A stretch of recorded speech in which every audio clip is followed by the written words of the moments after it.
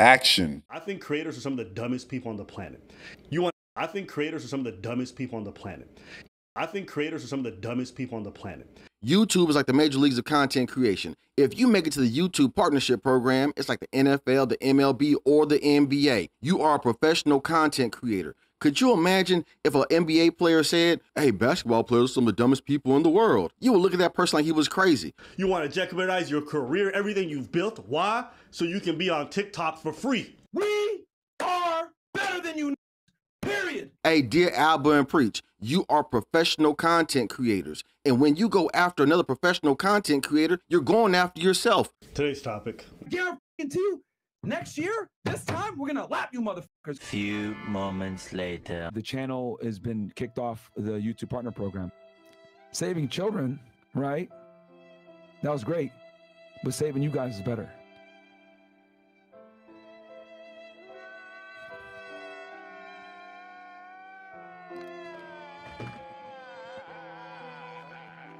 Yeah, while we're still celebrating Fresh and Fit getting fucked over. Are we celebrating?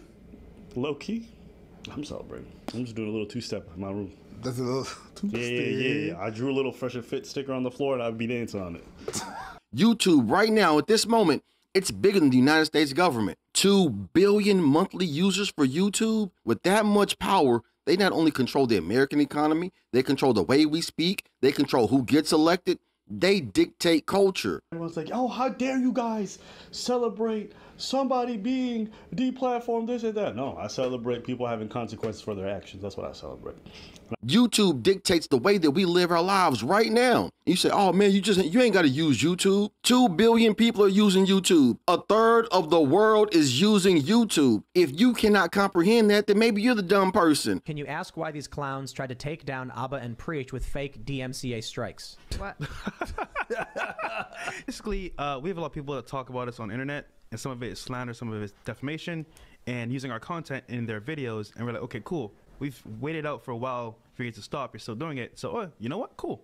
Now we're going to take legal action against you because obviously you're attacking our character and our integrity. So at that point, hey, it's all fair game. There was a man named Curt Flood. Curt Flood was a professional baseball player, and he said, I'm not no slave. A master and slave relationship. This is Curt Flood, baseball's Bolshevik. He was public enemy number 1. What started as a routine trade has become a dedicated effort to change the structure of baseball. In late 1969, a center fielder named Curt Flood was traded from St. Louis to Philadelphia. He refused to go and decided to fight America's pastime. Baseball owners say the move could spell disaster. There's no question about it. It's the worst thing that has ever happened to baseball. Curt Flood's legacy is that he gave his life for a lot of baseball players who don't know who he is.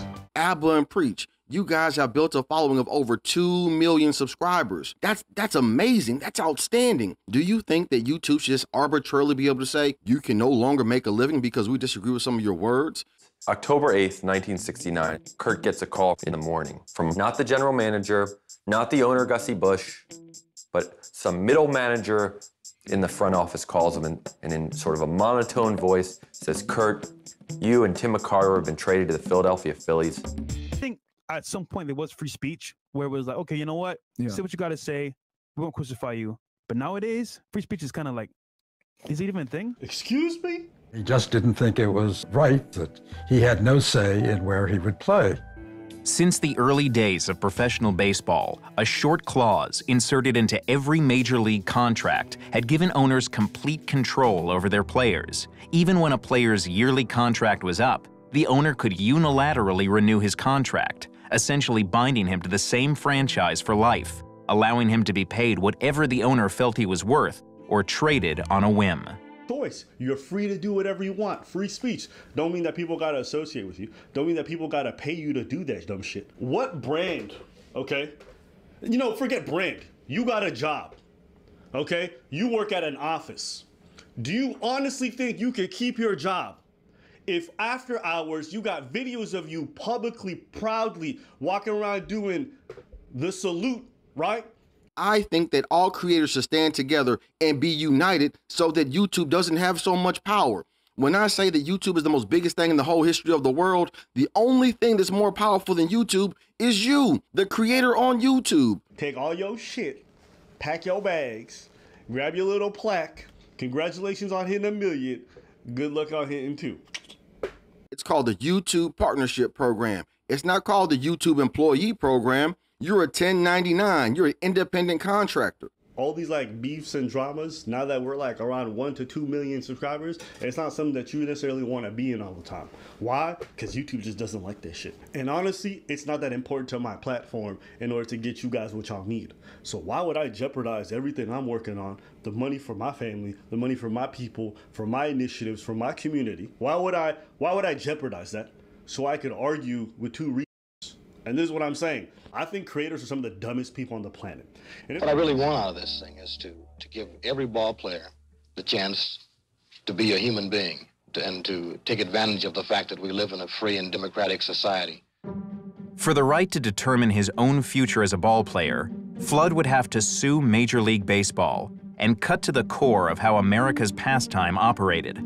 As the country's first professional team sport, the courts had chosen to view baseball as a game instead of a business. Decades of rulings had exempted baseball from antitrust laws, giving it a special legal status that protected it from competition. The line from the owners when Curt sued was Curt Flood is trying to destroy Major League Baseball.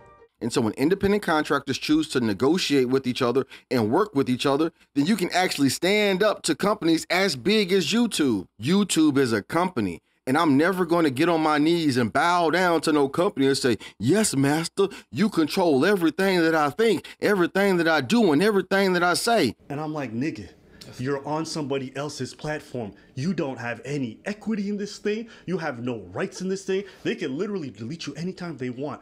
What do you have to base your ego off of? That's why I be telling folks, this shit can get deleted at any point. If it does, I'm just walking. I have no power when it comes to this platform. I don't have to agree with what you're saying, but I believe you have the right to say it. Shoots, could you imagine if a government just had the ability to say, I don't like what you're saying, and so we're going to take away your ability to make money? And a lot of sports writers were buying the line. They couldn't relate to a guy making $90,000 a year who was rejecting a trade from one team to another. Curt would say, we have been subsidizing the owners. We just can't even go out and find out, what am I really valued at? What do I need to be paid if I'm getting 7 consecutive gold gloves? What is my value? That's why I be telling folks, this shit can get deleted at any point. If it does, I'm just walking. I have no power when it comes to this platform. Now, sure, there's probably ways I can retain it through websites and off-platform things and little things. Even going to Rumble, you have no equity in the bitch. So people acting like they a boss, that's why I look at creators sometimes and I laugh. You're not untouchable. If YouTube has a partnership program, there should be arbitration and negotiation. That's number one. And if another creator is under attack by YouTube, every YouTube creator should stand up with that creator. I don't care if you disagree with a position.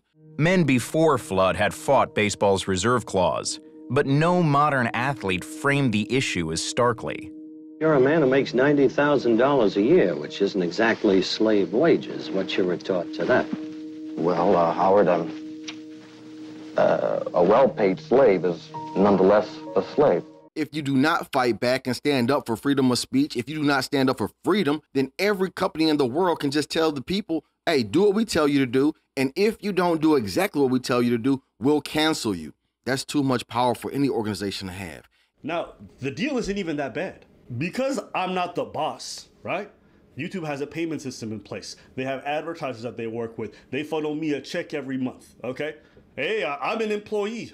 I might be a little bit more self-employed than a lot of other employees, but I'm an employee. I don't even pretend like it's not my place. But if you want to get those easy checks, because the checks from YouTube are pretty easy, there's certain rules you got to follow. You don't want to follow them, that's fine. YouTube gets to cut you off. You don't get to cry afterwards. So that's why I say creators are some of the dumbest people, okay? They really don't understand what kind of relationship they have with their employer. They don't understand what kind of relationship they have with the platform. And yet they want to act big-chested and act like they're invincible because they're getting cut big checks. You're not getting cut big checks because you're really smart. You're getting cut big checks because you have a lot of following. That's the only reason. You're a man who makes $90,000 a year, which isn't exactly slave wages. What's your retort to that? Well, Howard, a well-paid slave is nonetheless a slave.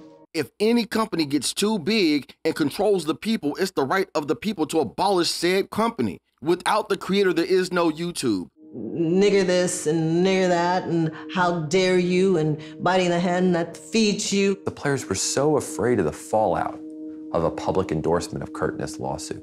Even Curt's teammates, when they were in town playing the Mets, didn't show up to the trial. The Supreme Court today rejected a suit by ex-outfielder Curt Flood. In the end, Flood fared no better than those who had gone before him. With the unprecedented backing of the newly formed Players Union, his case went all the way to the Supreme Court, but he could not beat the owners of the game. Without baseball players, there is no MLB. That's the power of the talent. You're the talent, Abba and Preach. The business acumen of some of these people is fucking zero. What businessman wants to throw away his own platform so he could go and raise his hand with white supremacy? Business. And this is not even a fresh, this is just a money thing. Some of you guys are gonna throw away your whole lives because your ego. You wanna throw your careers away because your ego. Every person who uploads content to YouTube, you're one of the most powerful creators in the history of the world because you exist on one of the most powerful platforms in the history of the world. He was far from the ideal plaintiff.